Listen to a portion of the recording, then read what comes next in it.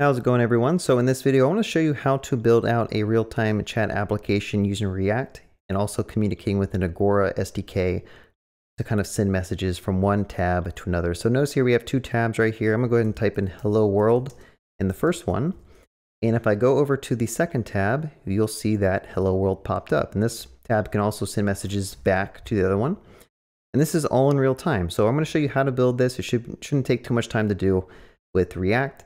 And it's actually really easy to do this using the Agora SDK, which I'll kind of talk about in a second. But let's just go ahead and get started if you're interested in learning more about this. All right, so we have a blank project structure set up here, and I'm going to go ahead and use Vite to create a bare bones React single page application. So I can type npm create Vite, and I'm going to go ahead and put a period here since I am already in this working directory.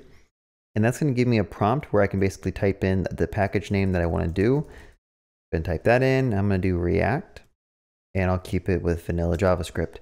So when that is done setting up, you'll have kind of a React project scaffold out here. I'm going to go npm install, and that's going to install the initial dependencies that we'll need for our React application. Now for this tutorial, there are two other dependencies I want to set up. So I'm going to say npm install, and then I'm going to do Agora RTM SDK, and then I'm going to say UUID. And I'll kind of explain what both of these do in just a second. So now when those are done installing, you can do npm run dev, or if you're using yarn or something else, you can just do like yarn dev, I believe. But when you run that command, you should see that on localhost 3000, you'll have a basic React app running and verify that the counter works and everything like that. So in order to kind of follow through with this tutorial, I am using something called Agora. There is an SDK you can use for JavaScript, and it connects to a bunch of services on their backend to basically do this real-time chat application. So I already made an account. I'm gonna go ahead and click the login button and go to my applications. So you'll see here I have a project already set up called WDJ Chat, and I have that set with testing mode. And once you've created a project, you are gonna be needing to copy something called an app ID. So let's just go ahead and copy this. And that's really all you need from this Agora dashboard is that app ID, and you can kind of create new chat rooms and talk to each other using that. All right, so going back to our React application, let's go ahead and look at the app.jsx, and I'm going to go ahead and delete a lot of the boilerplate code that was included with that Vite setup. And we don't really need a counter either. So the first thing I'm going to do is I'm going to make a constant called const app ID, and I'm going to paste in that string that we got from the website just so we can use it in the future. All right, so step one is I want to kind of load up the Agora SDK and be able to connect to a channel. All right, so let's try to figure out how to do that. I have the app ID already set up, but we do also want to import a couple of things. So we're going to import the Agora RTM from Agora RTM SDK, and that gives us a couple of methods from their library that we can use to kind of connect to that Agora dashboard application that I kind of showed you earlier that points to this app ID. So outside of my React component, I'm going to go ahead and make a client, and I'm going to say Agora RTM.create instance, and I'm going to go ahead and pass it that app ID. And this client is what we're going to use to basically create a chat room where our users can kind of connect and send messages. So when the component mounts, we need to kind of set up a channel so we can actually allow this React application to send some messages. So let's go ahead and add the use effect hook here. Use effect is how you can kind of create some mounting logic when the app actual mounts on the page.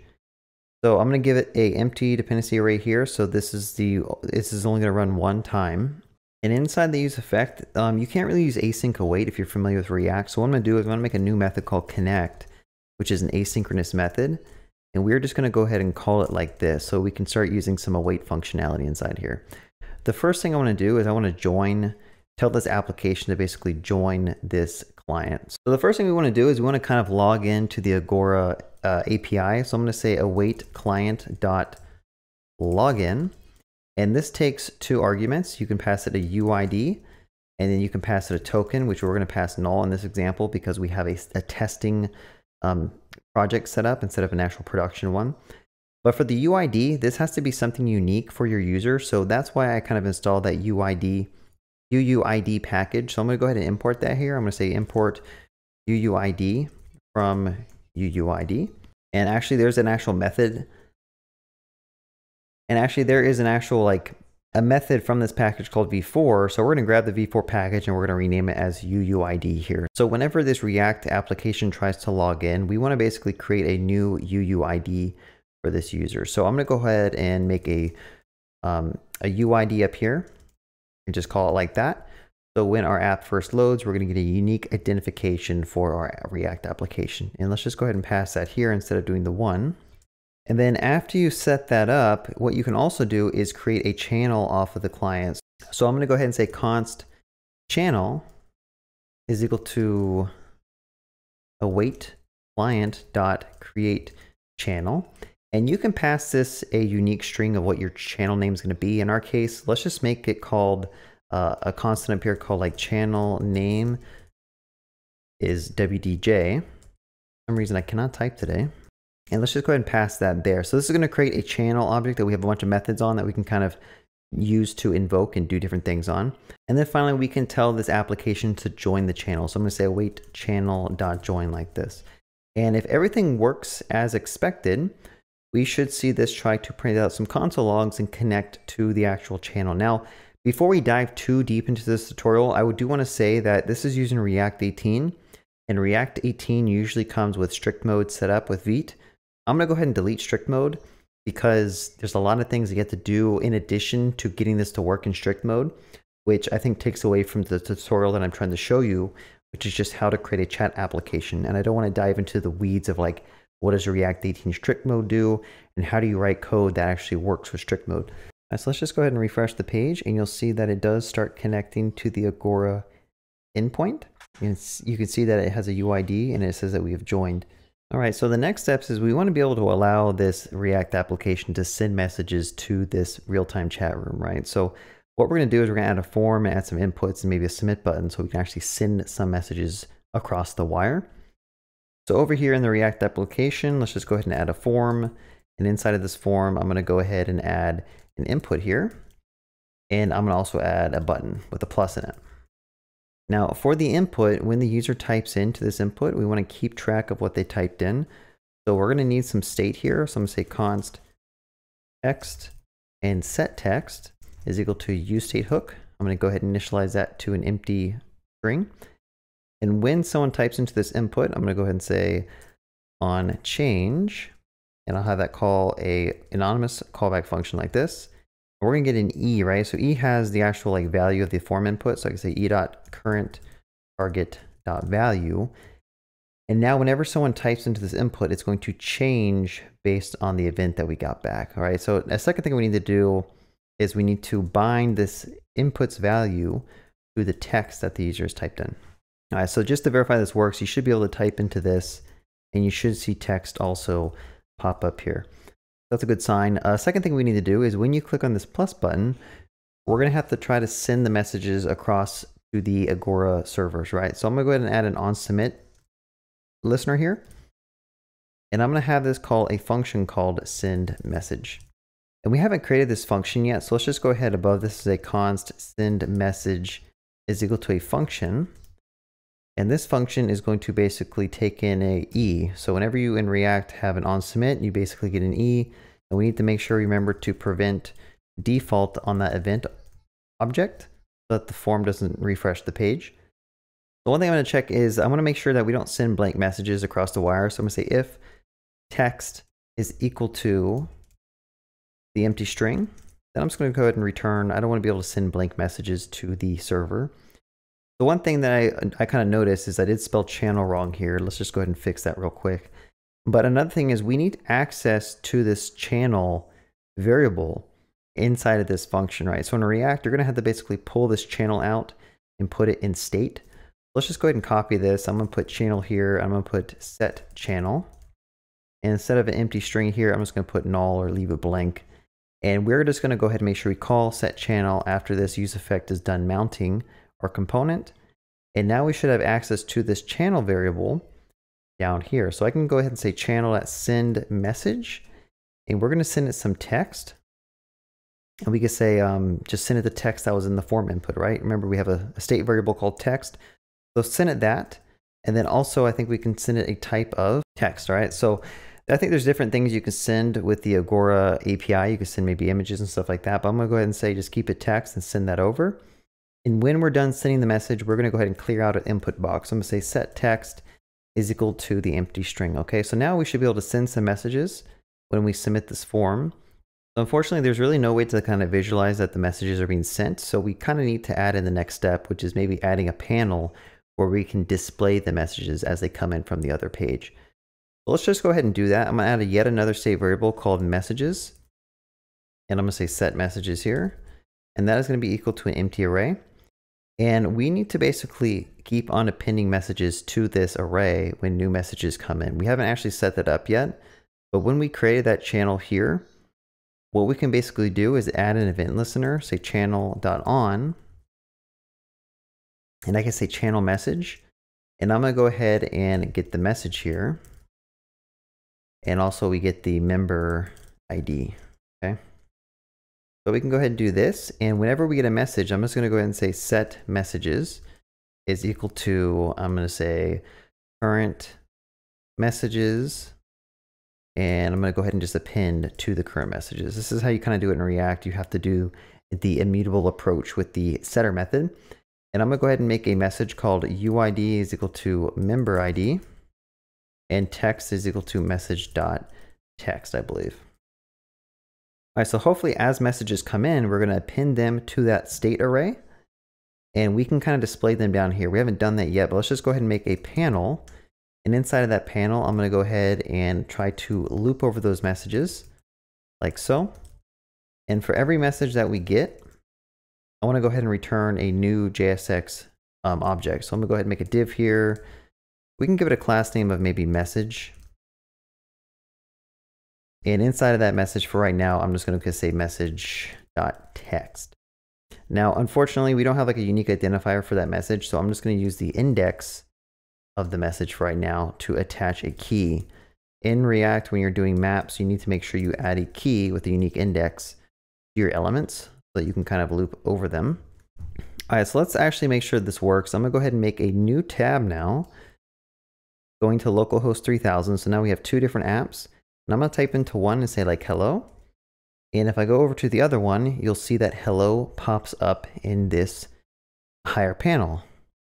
Now there is an issue. The issue is that we're getting duplicate messages sent.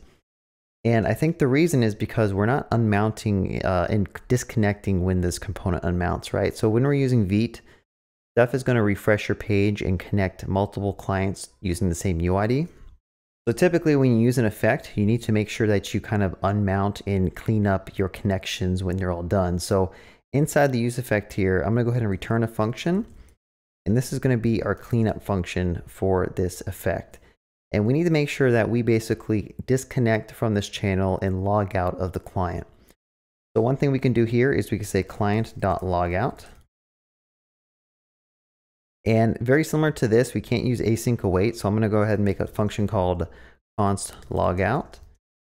And that is gonna be where we call client logout. And I'll just go ahead and invoke it here. Make sure this says async. And we also want to be able to use the channel that we've created up here and kind of do a channel.leave. Okay, so what we can do is, since this is an async method, we can kind of return channel from here, and we can kind of keep track of that. So I'm gonna say const connection is equal to connect, calling it like a function. This should be the promise chain, which means that we'll have access to channel here. I know this is kind of confusing, but unfortunately you kind of have to do this stuff when you're doing cleanup with effects. So I'm gonna go ahead and call it here. I'm gonna go ahead and say const channel is equal to await of connection. And then I'm gonna say await channel.leave. Okay, so I know this is a lot. This is kind of really confusing, but basically what we need to do is keep track of the same channel we created when we actually connected. And we can do that with a promise or a promise chain. And then we're gonna grab that channel from connection and then basically log out and leave. So hopefully now when Vite reloads our application, reloads our components, it's gonna successfully disconnect from that channel. So let's just go ahead and type in some stuff here and make sure those messages get sent over the wire correctly. All right, so one thing you'll notice is that when I actually type in my own message and hit enter, it doesn't show up in this panel. So we kind of want to add that functionality as well. So let's just go ahead and find where we actually call send message. And what we should probably do is also append a message to that array. So I'm going to go ahead and kind of abstract the way. Actually, I'm going to go ahead and grab this code right here, the set messages code. And I'm going to do the same thing here because we don't get a message back from Agora when we are sending our own message. So I'm going to go ahead and append the current message. For UID, we can just use the one that we generated when this application loaded. And for text, again, we can just use the text that we set. So same method, but just different arguments here.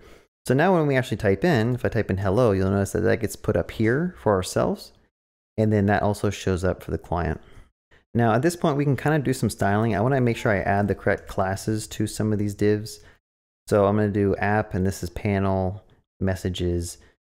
I'm going to rename all this. I'm going to put this as main instead of that div. Now, one thing that'd be cool is if you could actually put a label that says if it's from you or from them in the chat room. So inside of this DOM element right here, I'm going to go ahead and do some conditional statements to say that if it was me who sent the message, like I say message.uid is equal to UID, then I'm going to go ahead and print out a div with a class name of user self. And I'll just go ahead and put that, I'll put you with maybe a colon. We also might need to put a space here, so you can do this in React. And then if the message wasn't from you, I'm going to go ahead and put a label that says them. So I'm going to say user them, and then I'm going to say them. And then otherwise, we can go ahead and put like the text, just like this. And again, this is also, we can kind of style this in just a second. In fact, looking at here, we might need to switch these. We might want to leave the channel first and then log out. So let's try doing that. But let's go ahead and try to style this. So inside of app CSS, we should have some styling that we can kind of just delete. This is like the default styling that we got from the Vite create app. So I'm actually just going to paste some styling in, and I'll kind of explain what a lot of this does, because I don't really want this video tutorial to be about styling. I want it to be more about the logic of how do you make a real-time chat room. But for the most part, what I'm doing is I'm just kind of doing some layout for the paneling. I'm adding some gradient for the background, and then also just adding some different widths for the form input and stuff like that. I think I need to wrap this in an inner so that we have some better padding going on. So one thing you'll notice is that there's no space between these. We should probably go back and add a space. How we can do this is just say MBSP with a semicolon, and you can just kind of add a HTML character code for a space here. That should add a space. But one thing you'll notice is at the bottom, this input box is kind of outside of the page. I think I just need to refactor that and move it in. So for the entire form, I'm just going to move it up a div like this, save it, and now that div is in the correct place. So I just kind of messed up my DOM elements here. So this is basically the chat room. There's one last thing I kind of need to do, which if you keep typing, you'll notice that you basically get a scroll bar here, but as messages come in from the other client, they don't automatically scroll down to the bottom. So that's kind of an annoying thing we want to try to fix. So if we go back over here, we can go to the messages, and let's just go ahead and add a ref. So in React, you can add a messages ref, which allows you to kind of access the lower level DOM object. So I'm going to go up here and I'm going to make a new ref called messages ref. And then I'm going to use the use ref hook here. And that allows us to actually access the DOM element when we need to. So now that we have the ref, what we can do is basically try to listen for when a new message is added to this array. So I'm going to go ahead and add another effect here. We can kind of close out of this one. I'm going to say use effect, and I'm going to go ahead and just make that call a function, but this one's going to be a little bit different. This one is going to listen for when the messages array changes like so. And what we want to do is we want to kind of force that reference to scroll down to the bottom of the panel. So I can say messages ref dot current dot scroll top is equal to messages ref dot current dot scroll height. So now whenever messages are pinned to this array, what should happen is that we're automatically forced to the bottom of the page, like so. All right, so that basically wraps up this live chat room application using React and Agora. If you have any questions, feel free to leave a comment below in the channel and give me a thumbs up if you enjoyed watching this little tutorial. And like always, feel free to join my Discord if you want to talk to me directly or ask me any questions. I'm always open to try to help you debug whatever issues you might be having. All right, have a good day and happy coding.